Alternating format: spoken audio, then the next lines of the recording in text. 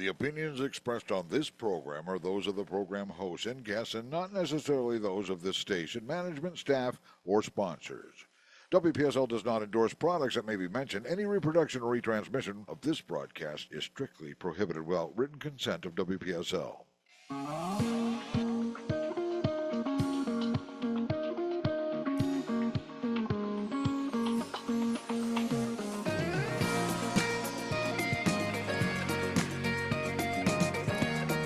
It's 11:08 at WPSL 1590, the talk of the Treasure Coast. And you're on the Sun Palm Financial Broadcast with D. Thomas Cummings. Hey, Dave. Hey, everybody. This is D. Thomas Cummings. My friends and my clients just call me Dave. And we're here at the Sun Palm Financial Broadcast, where we talk all things money. And today we're going to be broadcasting again live here from the Treasure Coast of Florida. We are also heard worldwide on Alexa, Google Home, the TuneIn app. So thank you for joining us from wherever you're coming from. And of course, as you heard, Mr. PSL, WPSL himself is in the house as the engineer, Mr. Greg Wyatt. Today, we're going to be talking about kind of a fun topic, but also one that scares people. We're going to be talking about financial money gurus. Yeah. We're going to start taking a look at some of these folks, demystifying some of them. We're also going to be looking at the straight up fraudsters, scamsters, and how you as an investor can avoid being scammed. Now, this is a really heavy duty topic because This is a look in front of bars, right? absolutely we're going to be in front of the bars. We don't want you to lose your money, but with all seriousness here, when we're talking about financial gurus, we're talking about people that we listen to for financial advice, right? It would be important, most would think, that we would know what their background is, how successful they were in money and these kinds of things before we get advice from them. But you'll be stunned and amazed what is out there giving you financial advice. So before we're getting started, want to make a quick financial, we may be making financial suggestions in the broadcast. We'll give a quick disclaimer here. So the information opinions contained in this broadcast have been obtained from sources believed to be reliable. They're given for informational purposes only. The information is not intended to be used as the sole basis for financial decisions or a solicitation to sell. There's an additional disclaimer I'll have today. Additionally, I have to make this following disclaimer. Various financial and entertainment personalities will be mentioned in this broadcast. Information about them is derived from publicly available sources, including administrative filings, court records, and including their own websites and broadcasts. They are meant as information and are not meant to disparage these folks. All right, so we've got it out of the way. Let's talk about it. Money Go gurus. ahead, disparage them. Money gurus. Should you listen to them, and how to avoid these investment scams that are out there? You have worked your whole life to get what you have, and it can literally be gone in a moment if you run into the wrong person or invested in the wrong place. We'd like to know, before we get started, who is your favorite financial guru? If you want to give us a call, 772-340-1590. That's 772-340-1590. All right, so let's get right into the topic. Our first financial guru that we're going to highlight is Mr. Robert Kiyosaki. All right.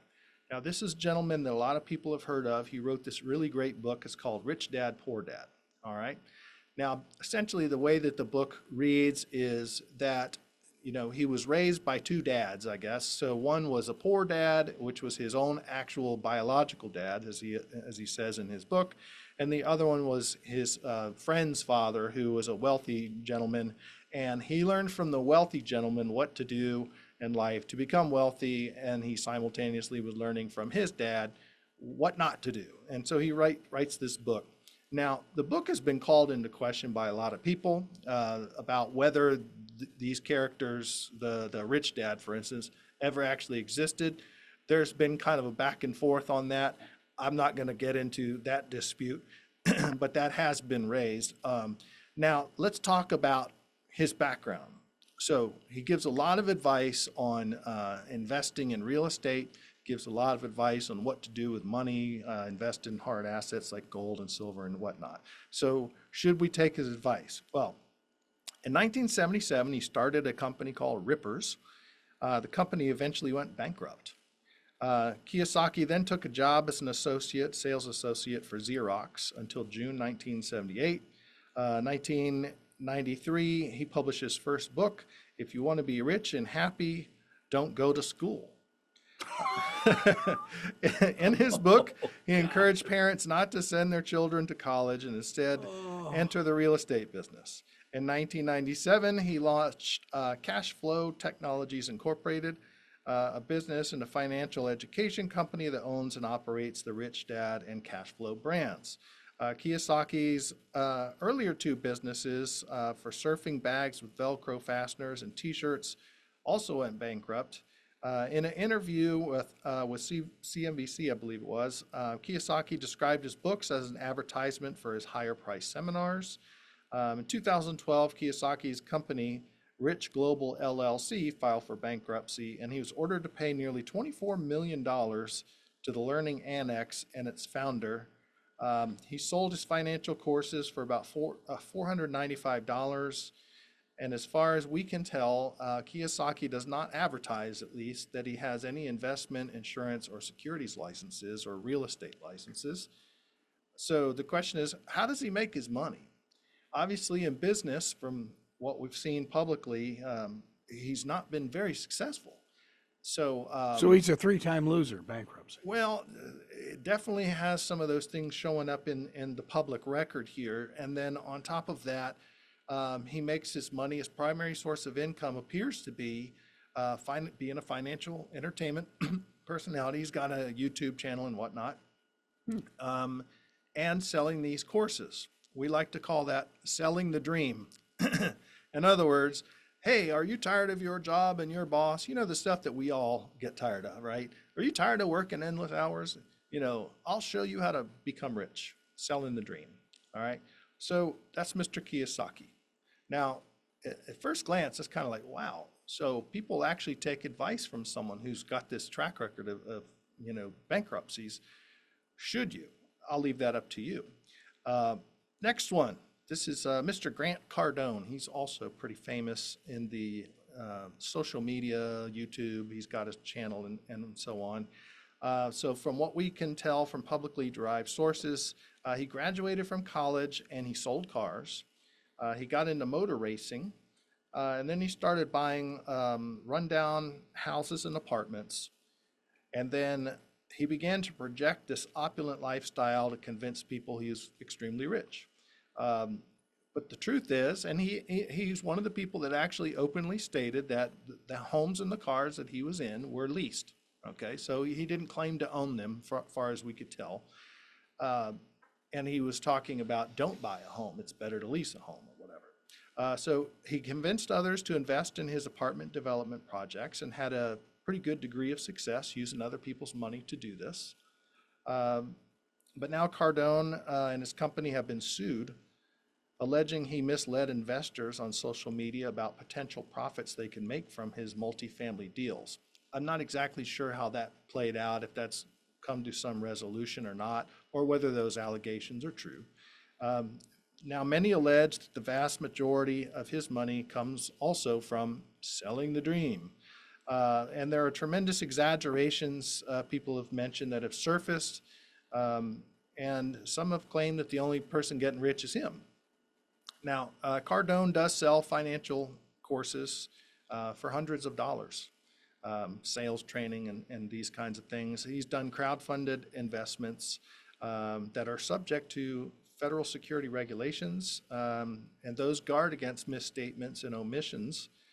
So from what we can tell, based on the class action lawsuits and some of these other things, we've never seen Grant, from what we can tell, that he's never advertised that he has any investment, insurance, securities licenses, real estate licenses, or any of these things. So the question again is, how does he make his money? So FINRA couldn't go after him. Right, well, it depends. So this is where it gets into kind of the shady areas, the gray areas. If you're offering something as a security, right? If you're saying, okay, well, invest with me, you'll get X return, that is a security, technically. So you need to be licensed, or you at least need to have some sort of disclosures, disclaimers. There's regulations that go along with this. But FINRA, for instance, they would spend the rest of their natural life chasing these types of characters because they're everywhere. I mean, you go on your YouTube channel, right, and you start watching, and in a few minutes you'll have an advertisement. Why aren't you investing in such and such, right? This is a real problem. They're everywhere. Now, I'm not necessarily saying that Mr. Cardone is in that category. We just don't know. We know that others have sued him and made these complaints. He does seem to have a degree of success. But again, it's hard to see and hard to tell whether you should really take this person's advice. Is there success from business, or is there success from selling the dream and being a financial guru TV personality? And this is the thing that we continue to see with a lot of these folks. Now, there's a key word that you're going to hear from a lot of these types of folks. It's called a certified investor. So they're always advertising, are you a certified investor?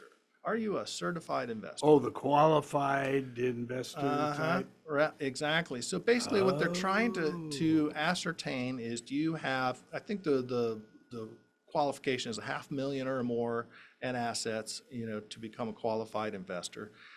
And why is that? Because technically the government views those folks differently.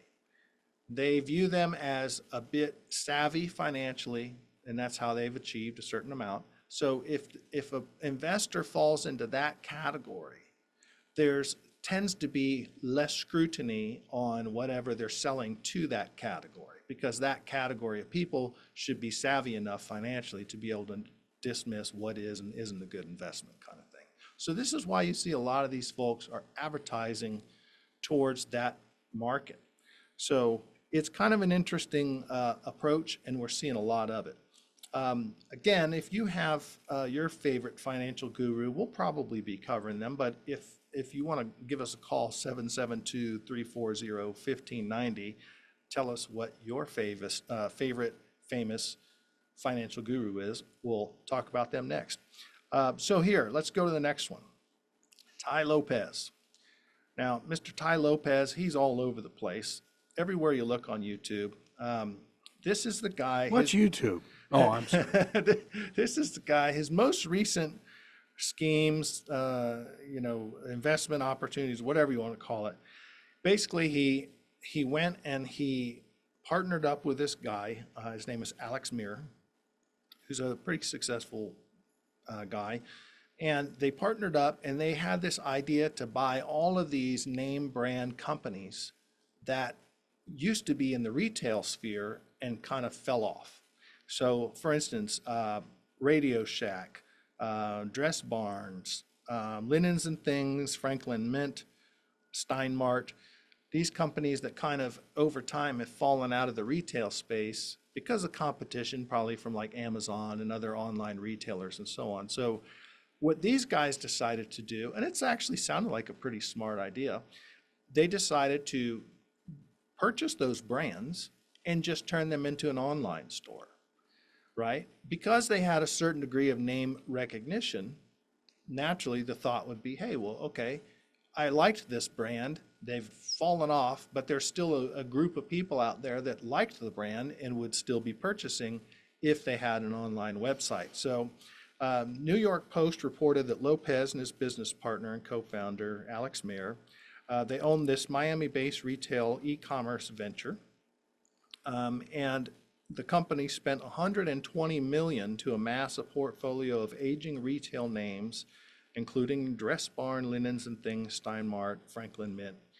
And basically, the question that would naturally arise is, was this a good investment?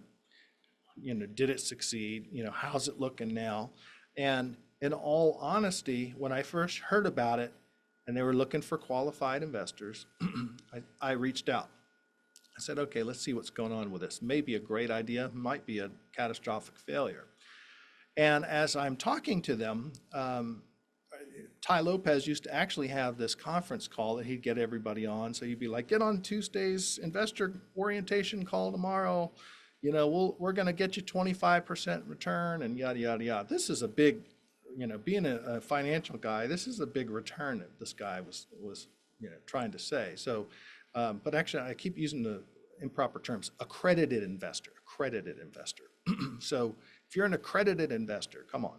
So if you were not an accredited investor, you couldn't even participate in this thing, by the way. So that was kind of one layer of covering for protection. Anyway, so as I'm talking to these folks, I'm listening to their conference calls. There was a lot of high energy sales pitch type of stuff where they get you excited and everybody's like, yeah. They're like, we get in on this now to make all kinds of money, and people are throwing them money. Well, I didn't send any money because my question was, what's your business model, right? How is this thing going to function? So my biggest question that I never got the answer to was, all right, so you're shifting everything from physical stores to an online market. My question was, when you purchased the companies, did you also purchase the agreements or the contracts with their suppliers? Oh. Yeah. So in other words, if it's Radio Shack doesn't produce and manufacture their own parts and things that they sell.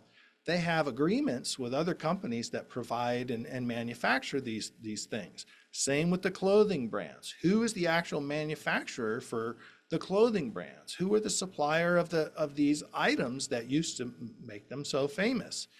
And if they didn't have those agreements in place, then the next question would be, okay, is your goal then to simply sell off the current inventory that those retail stores have? And that seemed to be the business model. But then the question is, well, what happens when you sell off that inventory? So it almost gave me the impression that the goal was to get rich quick and then, so sorry, walk away. Now, later on, other organizations, media organizations, started to look at these websites after a period of time, and some of the items, or a lot of the items, were out of stock. So my intuition was correct on this one.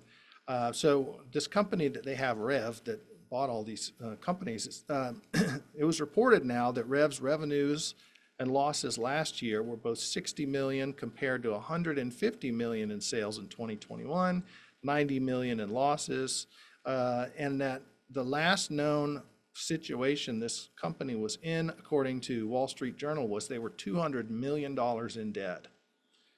That's a lot of debt. Minor stuff. Yeah.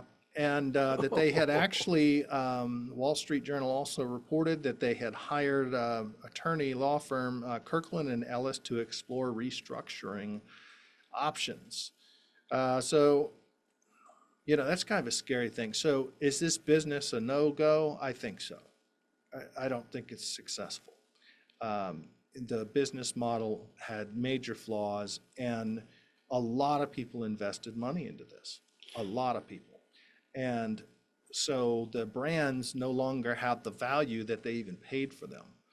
So when you look at this, you're like, well, how's this guy making money then? Is he making money off of the people that are sending money? Is that how he lives his lifestyle? There was a expose done on him, Mr. Lopez, back in 2015 by markettrap.com. And in all of his videos on YouTube, Mr. Lopez is walking around with his phone. He's showing you his Lamborghinis, his Ferraris, his house in Beverly Hills, and all this kind of stuff. And he's projecting to everybody how rich he is. And if you invest with him and you take his courses, you can live like this too. Basically selling the dream. And so they went behind him and they looked into the situation. And they're like, well, hey, does he own the house? No, he doesn't. He's not the registered owner of this house in Beverly Hills, you know.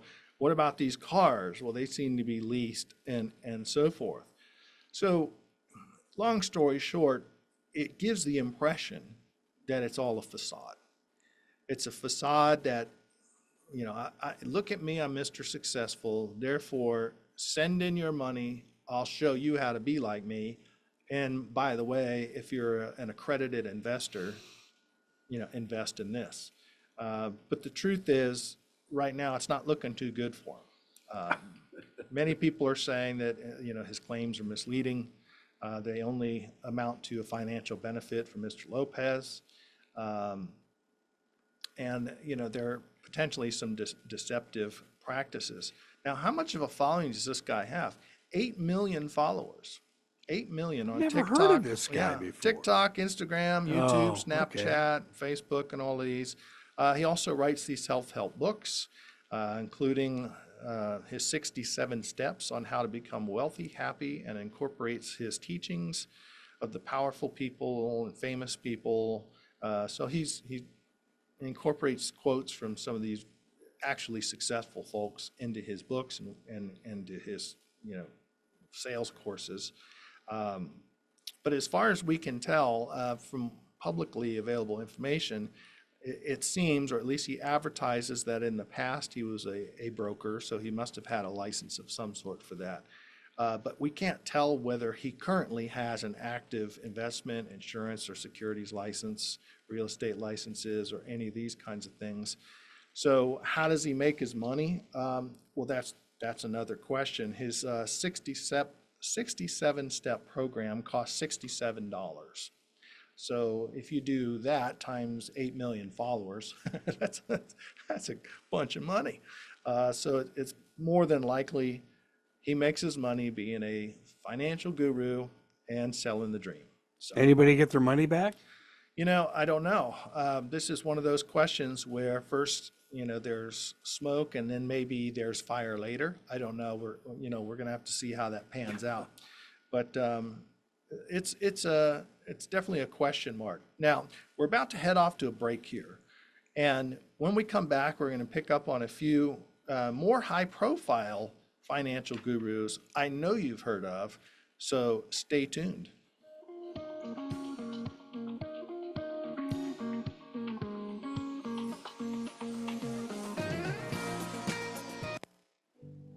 Dreams. What do your dreams look like? And how far are you willing to chase them before giving up? Or are you willing to stay the course to achieve them? Do you dare believe? Are you willing to work for them, strive hard, to never give up until they are realized?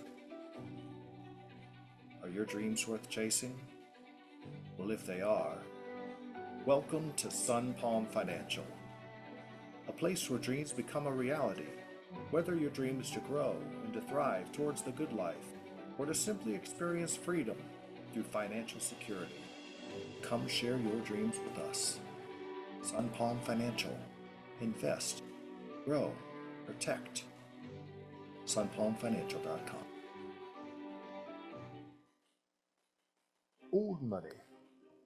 Why is old money respected more than new? It's not because new money spends their fortunes outrageously and the old money gets jealous. Old money is respected because it has grown over time and is maintained over many, many generations. You see, most new money will be blown eventually or wasted by the second generation. And the descendants of new money just get poorer and poorer after that.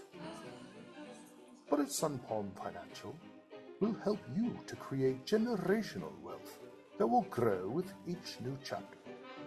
So if you've been fortunate enough to come into some new money, call right now to schedule your free consultation so that you can join the old club. Sun Palm Financial. Invest, grow, protect. sunpalmfinancial.com.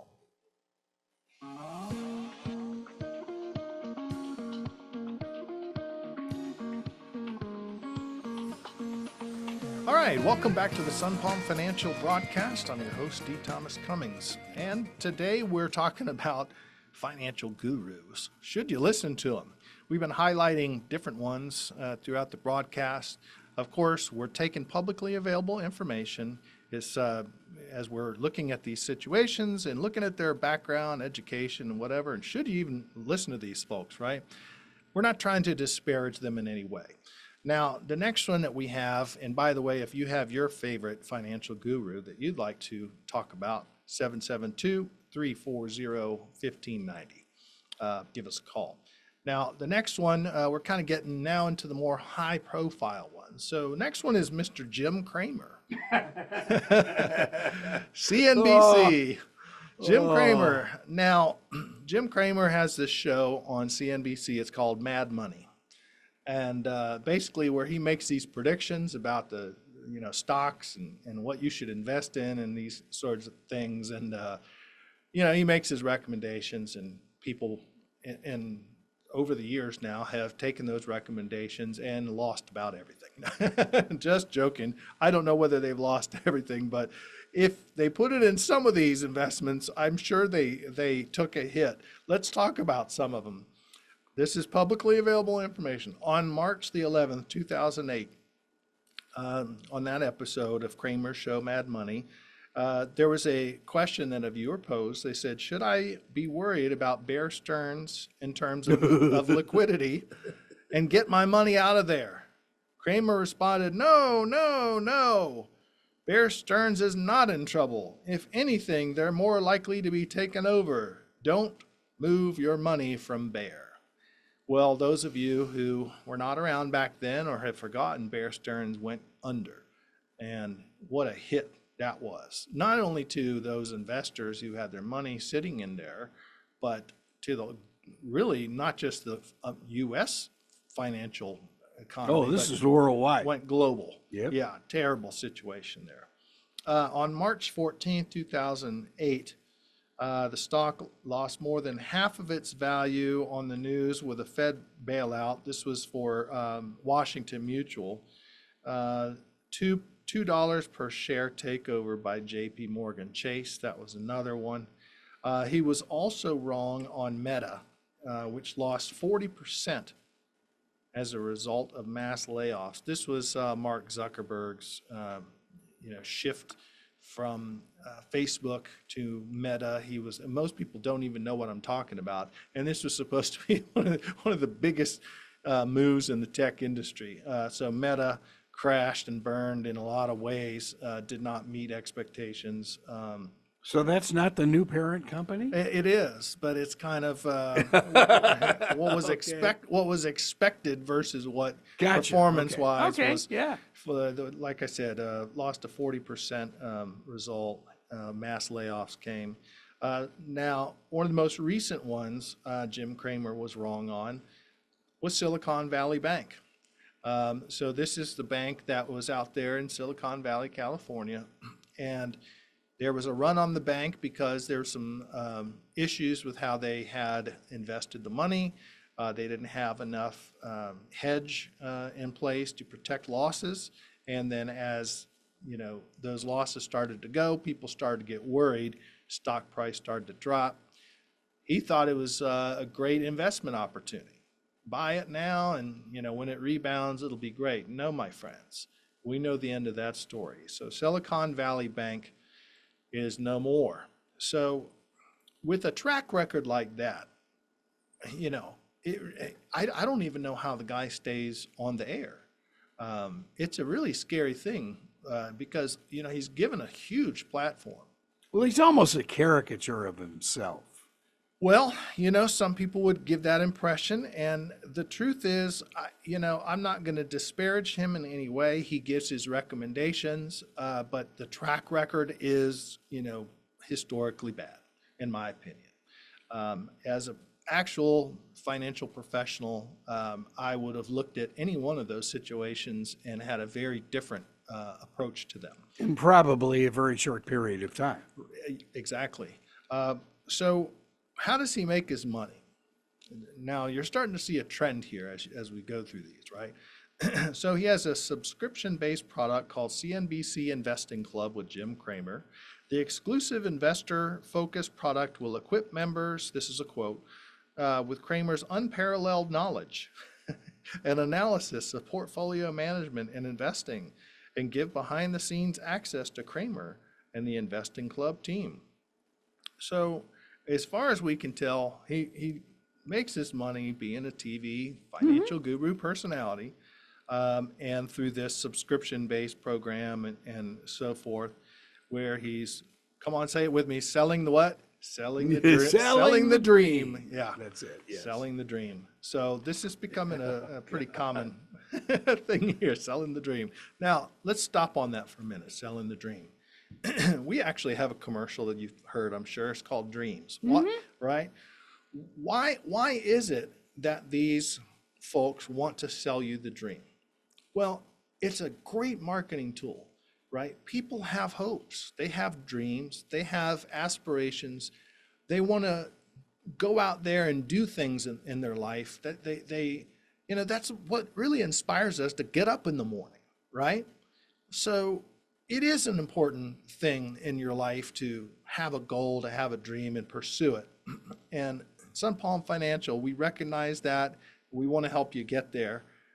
But there are some people, they don't want to help you get there. They want to take your dream and they want to try to profit themselves from that. In other words, if you want to have your dream, give them money, right? Not, hey, come to us, we'll help you invest your money, and where you can log in at the end of the day every night and look at your account balance and see if it's performing or not. No, give them money and trust them. Bad. All right, so as we're moving along, I'm going to get to the next one, which is going to break a lot of hearts. If you have a favorite financial guru, give us a call, 772-340-1590. My next one's going to break a lot of hearts. I'm going to get all kinds of Hades thrown in my direction because of it, but just be ready. Mr. Dave Ramsey. All right, now, Mr. Dave Ramsey. 1986, Ramsey amassed a portfolio. A lot of this comes from his website and publicly available information. 1986, he amassed a portfolio with over $4 million in real estate. However, when the Competitive Equality Banking Act of 1987 took effect, several banks changed ownership and recalled his $1.2 million loans and lines of credit because he was over-leveraged. It's actually over-levered, but Ramsey was unable to pay and filed for bankruptcy in 1988. So the first point here, as a financial guru, we have a guy who has filed bankruptcy. Not a good sign. Now, 2 years later, I'm going to stop right there and let everyone absorb this. 2 years later, he founded the Lampo Group, a financial counseling service. Ramsey says he experienced several years of financial recovery and began offering financial advice to couples at his local church. And in 1992, he wrote his self-published first book called Financial Peace. Ramsey began one of 3 alternating hosts of the Money Game Show. That's what it looks like, on radio station WWTN in Nashville in 1992. Show eventually became the Dave Ramsey Show, Ramsey's daily 3-hour call-in financial advice talk show. Now, on one of Ramsey's shows, this was a really important thing. This was fairly recently. A caller called in, and they asked him point blank, how did you make your first million, right? So if you're talking to a financial guru, you want to know this question, right? How did you make your first million? Ramsey honestly replied, and I give him credit for this, that he made his first million doing coaching, teaching, financial stuff, right? And so essentially what has happened, and I want to go through the chain of events. And by the way, Ramsey now claims that he owns millions of dollars worth of real estate. I think if I'm not mistaken, on one of his shows, he said he owns hundreds of millions of dollars in real estate. I don't know how true or exaggerated that is. But long story short, person calls in, says, hey, how did you make your first million? And he said he got it from teaching and coaching, basically selling the dream, right? So the guy files bankruptcy, and within 2 years, he's teaching people how to become rich, right? Or at least teaching people about money. Now, I'll be the first to tell you, you can definitely learn from your mistakes, right? And if that is ultimately his business model, that's respectable. But I'm sorry, if I'm coming to invest my money somewhere, I'm not going to go to that person for advice, bottom line. Even if the information sounds good, it has to be vetted well. I'm looking for someone who has success, a proven track record of it, and has a lot of guidance and a lot of experience. And this is a very important part I'm going to make here. As far as I can tell, Dave Ramsey has never advertised that he has an investment license, insurance license, securities licenses, real estate license, that he's never advertised that, as far as I've been able to find.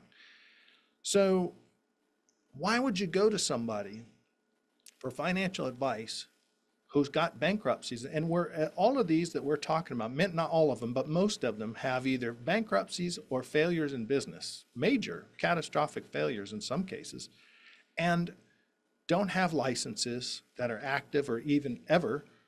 And people go and they hang on every word and gesture these people say. Now, with the books, this is another thing that's very common. Not only are they selling the dream and financial coaching and whatever, there's something Ramsey has, it's called Financial Peace University. Now, I've heard it's actually pretty good from those who have taken it, so I'm not going to knock it until I've heard it, but it costs $70 to go through this course. It's offered mostly in churches.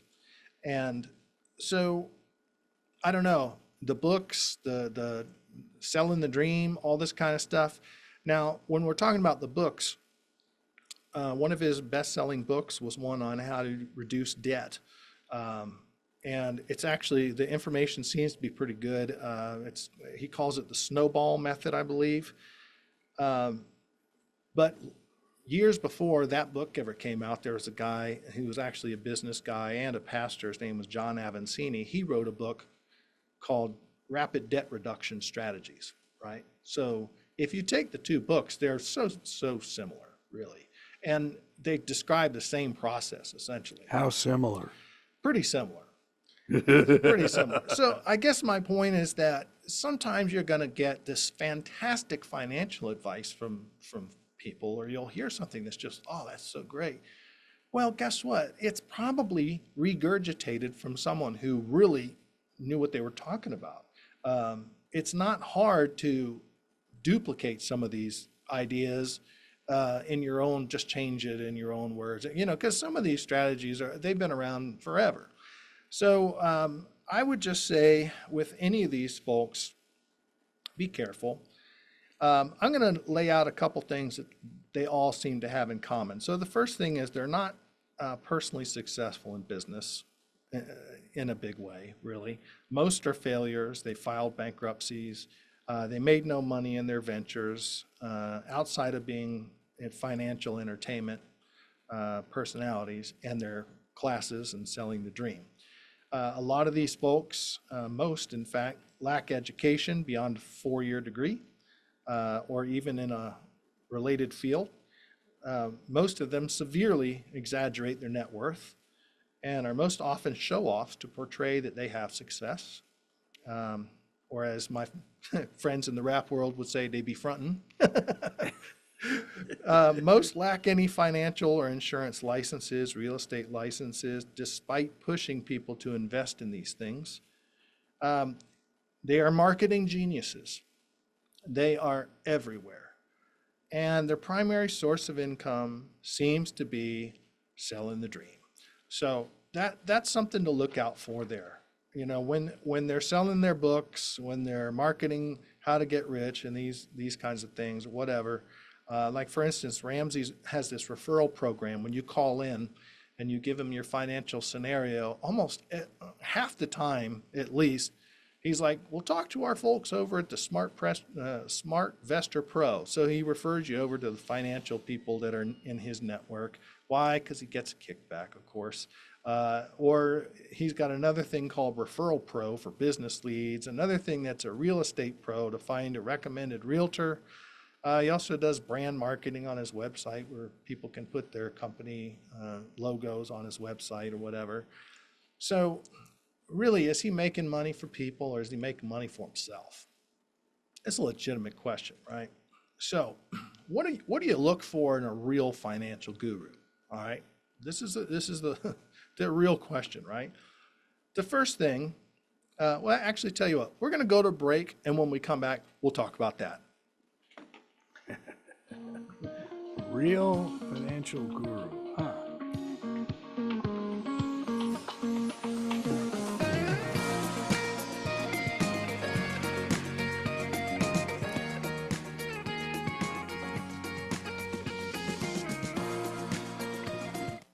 Old money. Why is old money respected more than new?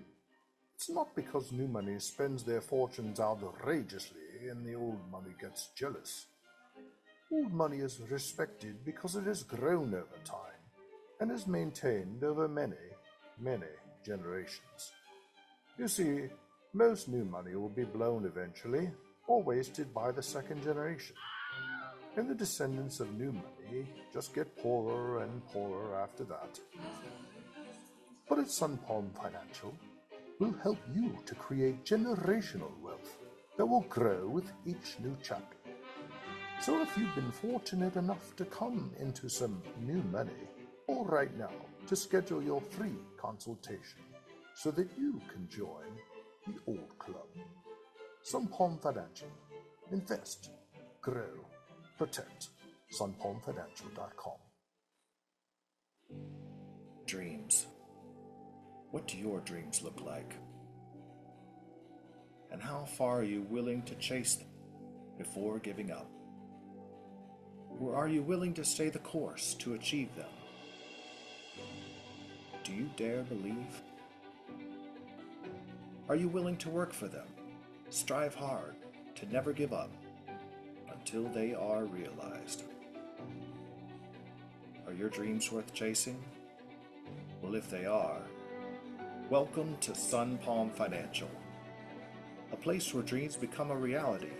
Whether your dream is to grow and to thrive towards the good life, or to simply experience freedom through financial security, come share your dreams with us. Sun Palm Financial. Invest, grow, protect. sunpalmfinancial.com.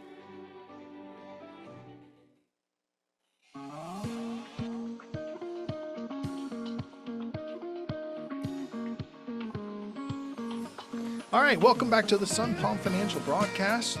We talk all things money. Today's conversation has been about these financial gurus that are out there on TV and the internet and frankly everywhere telling you to invest with them or buy their books or to learn from them by spending all this money on courses, and they'll teach you how to be rich. As we've learned, we've highlighted a lot of them. We've kind of demystified them, and it's not all that it seems there. So how do you find a real financial guru? What do you look for, right? So I've got kind of a little list, and then we'll kind of move on to the next part. So the first thing, of course, education. If you're talking to someone and they have a GED or high school education only, do you really want to invest your money with someone who hasn't even gone off and gotten their 4-year degree, been out there in the educational sphere that underscores at least a part of what they're doing? Like, if it may not have to be specifically finance, but maybe business, finance, something along those lines would be helpful. But really, the more education, the better. If you have people that have master's degrees, or if they're a CPA, as an attorney certified, or have been successful in the business world themselves with their education, that's a good sign. Experience. So education is important, but experience is more important. Folks who have been in the financial world for a period of time, they know a thing or two. They've seen the rises and falls, the ebbs and flows. If you go to sunpalmfinancial.com, by the way, my bio's there under our team. If you want to kind of look at my bio and what my background is, it's very important for people to know where you come from. What's your what's your success level look like individually? You know, do you have integrity? So that's important. So education, experience, integrity. By the way, on the experience side, I was in banking. I was a branch manager during the Great Recession. And I remember being on the phone. I could see it happening. I could see it coming. And I got my PFRs, or personal financial reps, on the phone to contact every person in my book of business that had an adjustable rate mortgage. I called all of them. I said, you need to refi to a fixed rate. You need to do it now. And most people took me up on that offer. And I explained why, and some of them were like, yeah, but it's going to cost a little more per month. I said, trust me, do this. They took my advice, saved a lot of people from terrible ruin. Whoa. Yeah. Yeah. And great advice. Yeah. And so experience is an important factor. Integrity, very important.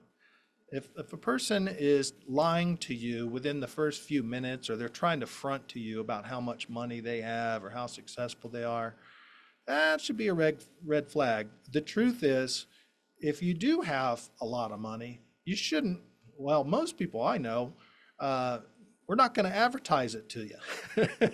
Because when you advertise how much money you have, what happens? Well, people try to sue you. They try to, get your stuff. They try to shake you down.